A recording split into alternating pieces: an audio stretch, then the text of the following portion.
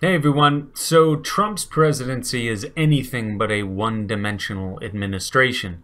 Despite not loving everything Trump has done, which I'll mention a few of them later, right now I want to point out a very good thing he has done. If you remember, Trump promised a 2-for-1 deal on all regulations, meaning for every one regulation passed, 2 must be cut. Not a bad idea in my book. Well, Trump, to his credit, has actually outpaced this promise. From the fall of 2017 through the spring of 2018, Trump is cutting 5 regulations to every 1 new regulation. Although most of them are not considered to be, quote, economically significant, but getting rid of them is still praiseworthy considering that the regulatory burden as a whole is more like a death by 1,000 cuts rather than death by one big puncture wound. So despite many of these regulations cut by Trump being rather inconsequential on their own, taking them down as a whole can be highly beneficial and help save very large amounts of money, time, energy, and resources, frankly wasted by American individuals and businesses.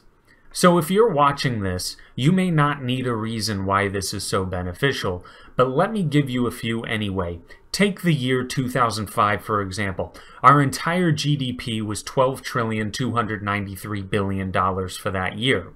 The regulatory cost during that year was $1.127 trillion. That is roughly 9.1% of our GDP, almost 10%.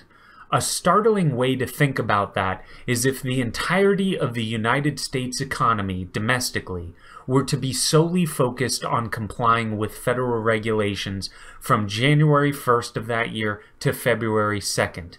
That is a bit more than an entire month of productivity being evaporated to simply comply with federal rules. One other startling thing to think about is how this compares to the revenue the federal government receives from income taxes. The total revenue they receive, and this varies year to year of course, but as of recently, it's around $1.8 trillion a year. In 2016, the amount spent on complying with federal regulations was at $1.885 trillion a year. This is akin to the federal government taking in an entire second round of income tax, but it's being taken from people by forcing them to comply with the regulatory burdens imposed on them. Of course, it would not be allocated in the same way as income taxes are, but it's still a downright gigantic chunk of change the federal government is siphoning off from the private sector. So to give Trump some credit, he has done well so far in combating this. I really hope he doubles down on this, but at the same time, I am worried about spending, and it does not seem like anything is being done about this. The budget that the Senate has come up with is still in line with what a bloated government looks like, and I don't think they'll be cutting the military anytime soon, something that just has to be done.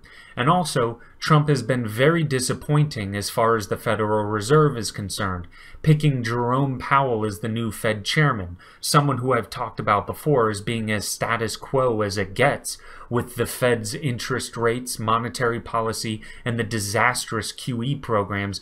Jerome Powell was in favor of all that stuff. So for now, I can praise Trump for the deregulatory direction he is going in, but there is still a lot left that he needs to do. And frankly, he needs to do it quickly, because if things fall apart, which they will, with the Federal Reserve doing what they're doing, we all know what will happen. People will erroneously point to deregulation and the quote free market as the culprit, which could send us 10 steps backwards in our fight for free markets.